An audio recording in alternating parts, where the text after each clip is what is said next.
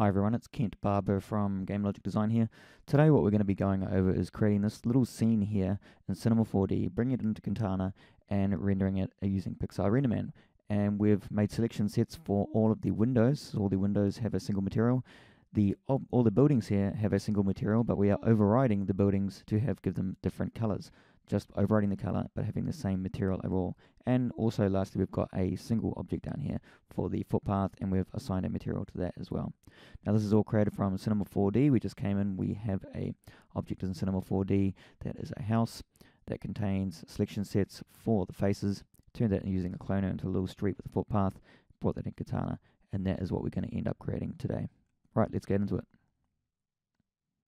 So here we are in Cinema 4D, and what I'm going to do here is just create a simple little street scene. So I'm going to come up to the window here and choose Content Browser. And in here, I'm going to search for house. And now I'm just going to scroll down until I find a house that has some windows here. So I've got this one here. So I've got Studio version here, so it comes with all of the libraries that come with Cinema 4D. And we're just going to use this one right here. And this is a single object. We don't need the material, so I'm just going to delete that material. And what I want is I want to have a selection set which defines the windows of this house. So I'm going to change to polygon mode. I'm just going to go in and select just the windows on this object, so that when we're in Katana, we can use this selection set information and assign a material just to these windows, separately from the rest of the entire building. Now we may want to go through as well and select different parts of this building and mark them all up, but once we've done the windows, you'll see how easy it is to do other parts in the same workflow. So we've marked it up. We create a selection set from the select set selection, and I'm going to call this selection set windows. And I'm just going to rename this just as house, because naming in Katana is very important. You're going to be traversing the scene graph based on the names, and the hierarchy is really important as well. So what I want to do next is I want to create a street basically with a bunch of these houses. I'm going to do that with a MoGraph, a cloner, drop that in. I'm going to call this a block. It's going to be basically a block of flats or houses, and we want that to go along the X direction just enough so that there's like a little gap between them. And I might get 5 of these. So there we've got 5 houses on our street. And I'll add a little footpath as well to this. So I'm going to create a plane, and I'll just drag that out so it's roughly big enough for a footpath there. So that's good enough for now. And we'll call that footpath. And this is basically our scene that we're going to export this now to Katana using Alembic. So go up to File, Export Alembic, and I've already called a block here, but I'm going to save over the top of that one. And I don't need any frames on here, so I've pulled that down to 0. The scale is set to 0.01. It may be 1 by default for you. And down here we want to make sure we've got polygon selections enabled so that it exports out this selection set. That's all we need to do. We can click OK. So now we're kind of done with Cinema 4D for this, and I'm going to switch back over to Katana now. First thing to do in Katana in the node graph is add an Alembic node. And I'm just going to call this my street. Or what did I call it over here? I called it I think I called it a block in Cinema 4D. So that was a block. So I'm going to have a street with a block on it. So that makes sense. And let's go browse file asset, and we'll choose block. So now over here we'll see that we have underneath here we've got our geo, our asset, our block, which contains a bunch of houses, and a footpath which contains the shape for the footpath. If we go to our viewer here, we'll see whatever we have expanded in this tree. So if I expand this one, we're going to see our house. Okay, next thing I want is a camera. So I'm going to create a camera in this scene. And I'm just going to rename this to just main camera. And we'll leave that there. And in the tree view, it's just been called camera in the tree, so it's showing up there under camera. Okay, so now we want to merge these into our scene. So I click tab again and type merge.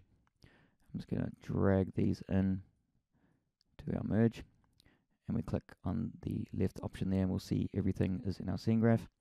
We've got our geometry and our camera now. And down here in the viewer, I'm going to make sure I'm looking through that camera. And I'm just going to position that camera so that it's looking somewhere kind of interesting.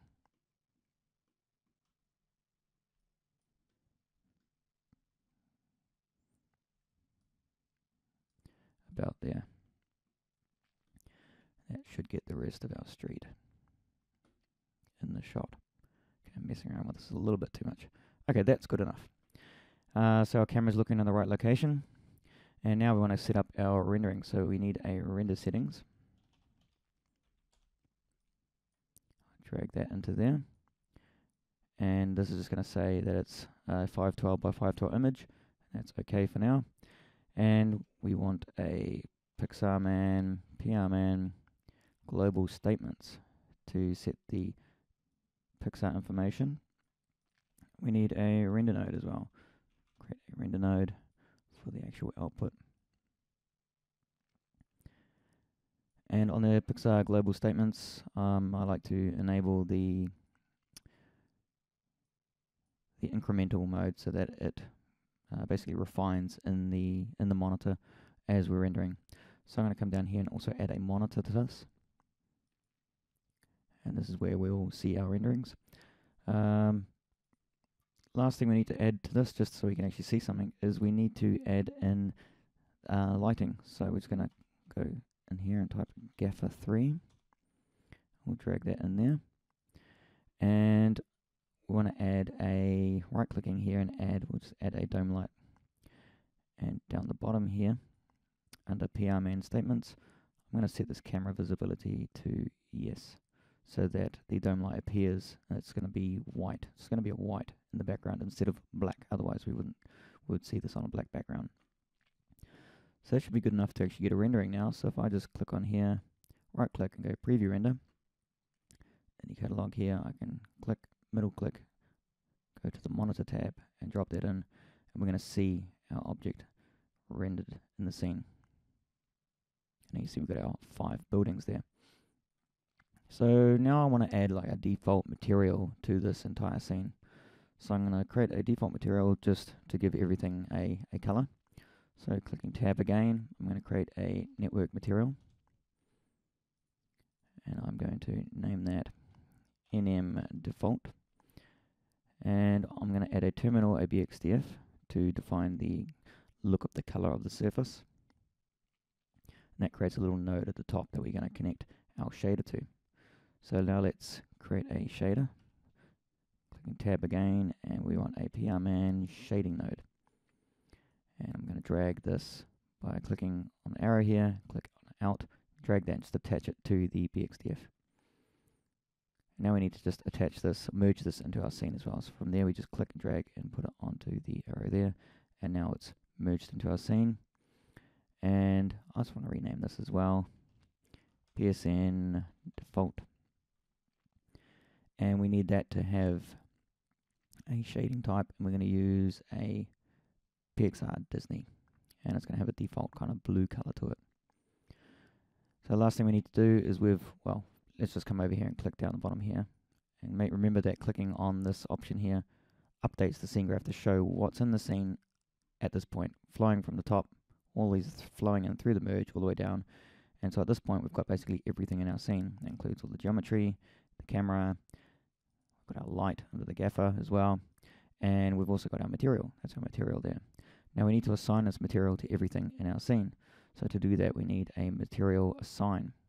So let me just grab all these, click tab and type material assign. I'm going to drag that in, drop it in there, and under here I'm just going to just middle click and drag in our material, and I want this to apply to just basically everything in the scene just for this default. So I'm going to grab our geo and drag that under statements and just let go. So now everything under in the scene graph under root world geo, which is all our geometry, is going to have the default material which we just created. So now we can come down here, we can click on the render, right click and go preview render. Just drag that in and we'll see now everything is that blue color. Okay, but what we really want is we want to have a different color for the buildings, different color for the windows, and a different color for this street, just to begin with. So let's go ahead and do that. And to do that, I'm just actually going to copy and paste these here. 1, 2, 3. And under this one, I'm going to just go make sure I rename all these. And I'll call that facade, basically outside of the building.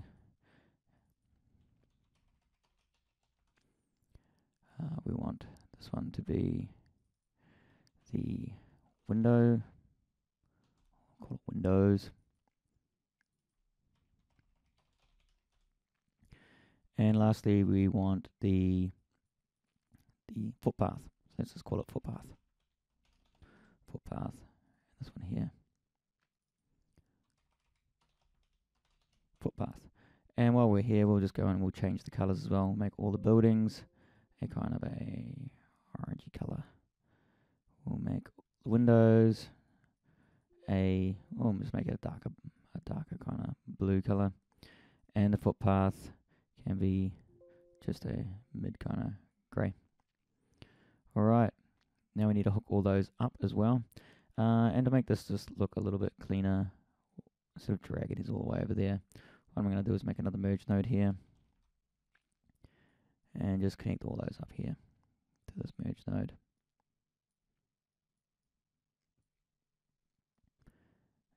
And I can delete that one, and this can connect straight into that one there. So that's all our materials coming in. Now we need to make sure that we assign these materials to our objects in our scene. So I'm just going to come in and create another material assign. Actually, first I'll just take this one. I'll rename that to MA default, just so I know that's the default material assign. Create another material assign, drag it under here. And this one's going to be for the facade for the buildings. MA facade. And I want to use that facade material, so I'm going to drag that into here. And I want to apply it to all of the houses here in the under the block. So to do that, what I'm going to do is I'm going to drag in the block into a custom. So I'm going to create a custom, drag in my block. And now I'm going to say everything under this block that has the word house in it, has the word house, and ends and basically is a type polymesh. So I'm going to say and type equals polymesh.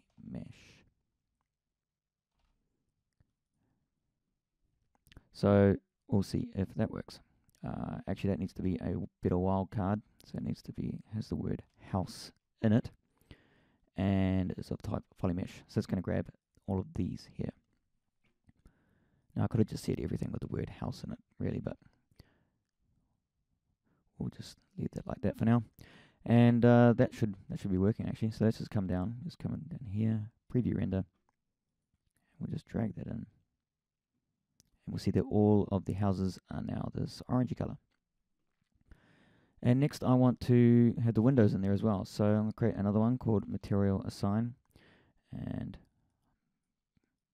I have to drop that in there manually now. So let's just connect that up. This comes after the facade because we want the windows applied afterwards, because the windows are basically underneath that. So everything, including the windows there, is actually grabbing that facade material. Now we want the windows.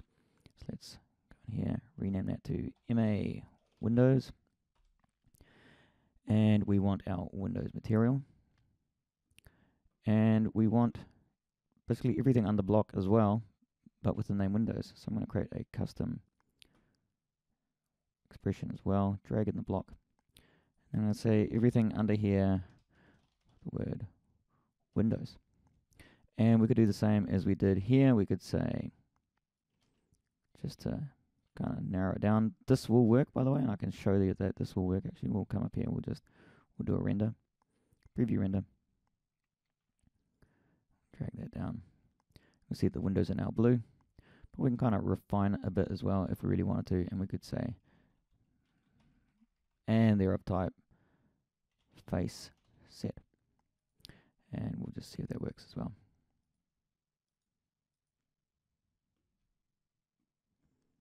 And there we go, we've got the same. So last thing to do is the pavement there. So we'll just create one more material assign, and we're going to call this, I think it was called footpath. We will drag that in under here.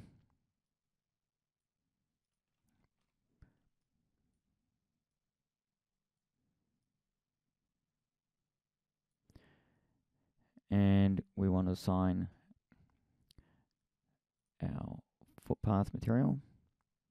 And we're just going to use that one object all by itself. So we just know that there's only one object called footpath. So let's just grab it. I will use an expression as well. Custom expression. Let's drag in geo, just in case we add more footpaths to our scene. Everything under geo asset that has the name footpath in it and is of type poly mesh. And let's preview that as well. So there we can see we've got all the different parts and they've got the materials assigned to them. So now what I'd really like to do is just have different colors for these buildings. And one way of doing that is using what's called a prim bar. So to start with, I'm going to come up here and I'm going to create a PR man shading network and just place it in my scene. And I'm going to make it of type, let's click on here, prim bar. And this has a bunch of types under here. And the one we want is a color, because what we're going to do is we're going to use this to change the color inside of our facade. We're going to have it kind of driving this color here based on what kind of object that we've got selected. So I'm just going to call this up here PSN building facade prim bar. Okay. Actually, we just narrow this down a bit since we might want to change another parameter. Call it facade color prim bar. And we need to give this a variable name which is going to show up that we're going to be using to drive it. We're going to call that just the paint color. And then I'm just going to connect the resulting RGB value from this into the facade's base color. So now what we need to do is we need a way of setting this color, which is going to drive the color on that shader. And we'll do that by coming in here underneath the Limbic file, the street in, and we're going to add a attribute. What have I done there? Let me just drag that back in. We're going to add an attribute set, and we'll just put that straight in here. And we're going to call that attribute set AS paint color, and we'll just leave that like that. So what we need to do now is we need to set this so that it's going to come in and underneath one of our assets, we'll go into one of our houses here, go to the attribute editor, underneath geometry,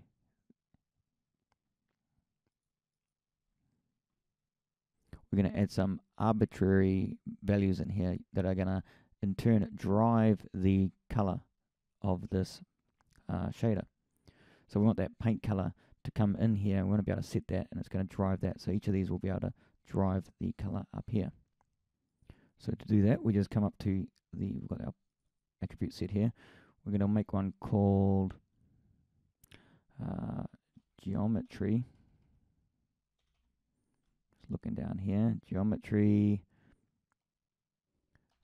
dot arbitrary dot paint color. And then we need to tell it what it's going to work on as well. So we need we could use a expression there, or we can just use a path. So I'm just going to use a path. I'm going to say put this attribute on everything under geo is fine. So this everything under geo. We'll put that on there. So now everything under the geo is going to have this geometry arbitrary paint color. And let's just expand that, and we'll just look at our house shape again. And there you can see that we've got this arbitrary, and we've got the paint color underneath that. Actually, no, we want that to be not a path, we want that to be an expression. Otherwise, you'll notice that it's appearing on everything. It's appearing on block and house and all these, but really we just want it on this single polymesh is really the only place we need this. So I'm going to change that to be a cell, and under here I'm just going to drag on our block. Actually, I want that to, sorry, I'll leave that there. I need to make a custom, and I'll drag the block into the custom, and then under that I want it to be, again, everything that has the word house in it that is of type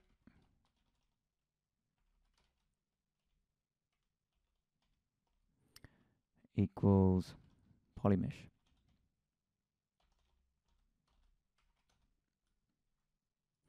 And I just need another equal sign in there.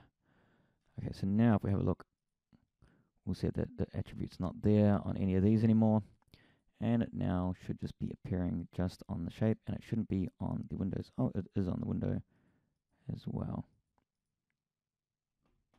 So we could fix that up, but I'm not going to worry about that at the moment. At least it's only really just on the leaf nodes at the bottom level here, and not on any of these other ones. Okay. Now, what I want is actually be able to set a color instead of the double. And the way apparently you go about doing this is you go through, and we're going to create a group in here. And under this group, so under here I'm going to add a string, and I'm going to call this scope. Actually, sorry, I need to rename this.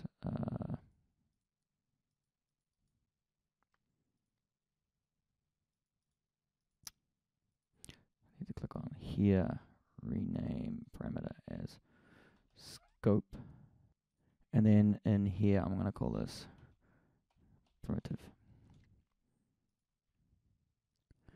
And then I'm going to add another one in here called color RGB, and I'm going to call this one, call it value. Now we're going to come in here, and I'm going to set this to be some color that I can recognize. We'll make it a bright yellow color. So now if I've done this all correctly, the paint color should now be driving this here.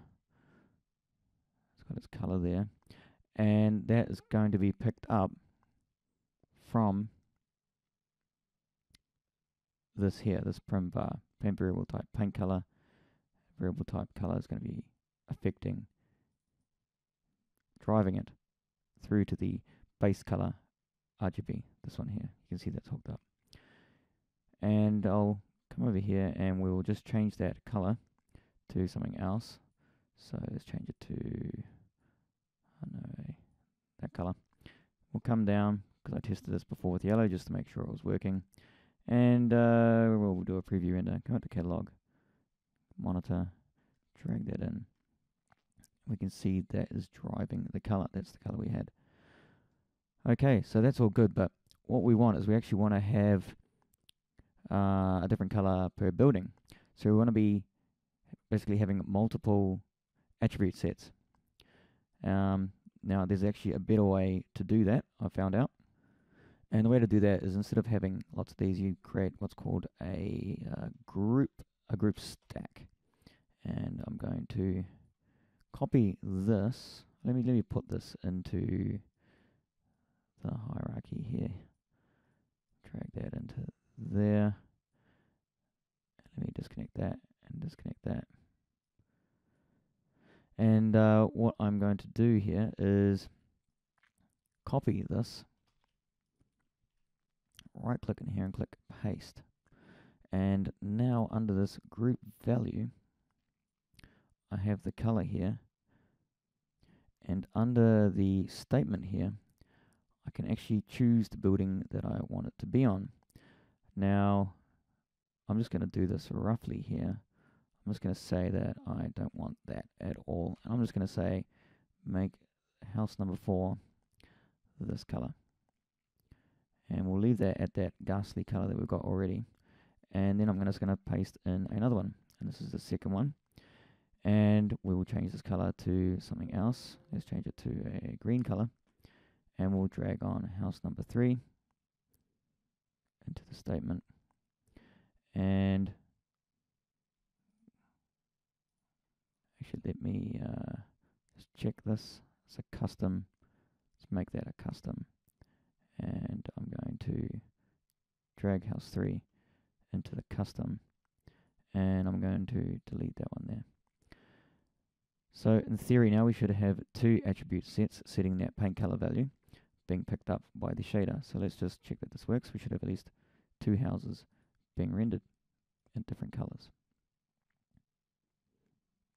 And there we have them. Those 2 colors are being picked up. So I'm just going to pause that and do the rest now. Actually, I'll just keep recording. No harm in it. And we'll create a... I've already got a green one. Let's just go through the colors here. We'll take a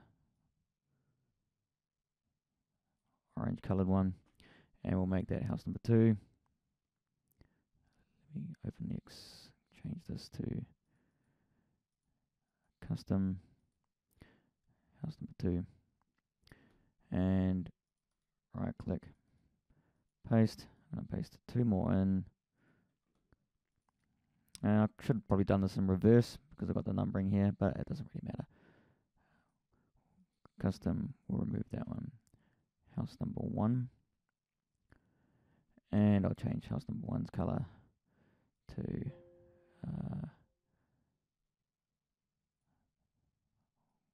whatever that is. And number 5 here.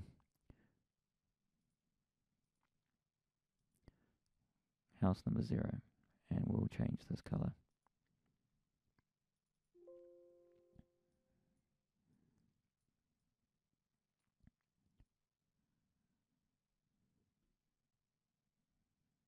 Not doing well picking my colors here. Just a red, a bright red, or a dark red. Okay, let's see what that looks like now.